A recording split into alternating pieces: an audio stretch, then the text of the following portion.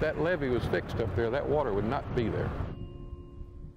After several seasons of flooded farmland and lost crops, David Willis is calling it quits.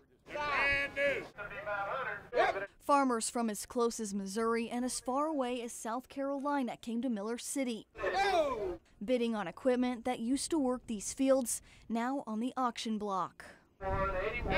Sold at 75. From the auctioneer trailer, Willis watched as farm equipment used by himself and the generations before him sold one by one. All this equipment has sentimental value to me. I've worked on it all my life and been around it, and it's took 75 to 100 years to accumulate to where we're at today, and now in an hour and a half, it's gone.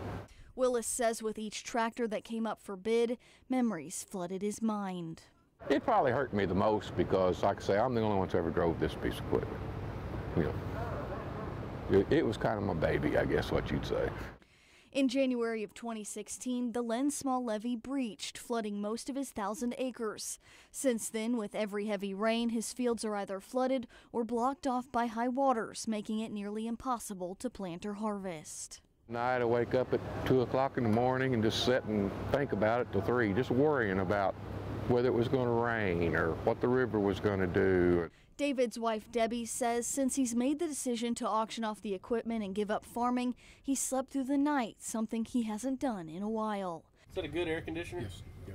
She says while it's a heartbreaking day for the family, they'll drive away feeling relieved. It's going to be strange seeing it go to other people, but yet it's a relief knowing that he won't have that stress on him anymore. Willis says he's felt sad for months leading up to this day, but he woke up and chose to see the bright side, wishing the farmers hauling away their new tractors good luck. He says he'll always miss being in the fields, but after 45 years, he and his wife can get excited about a change of pace. I've worked all my life, and now it's just time to enjoy it.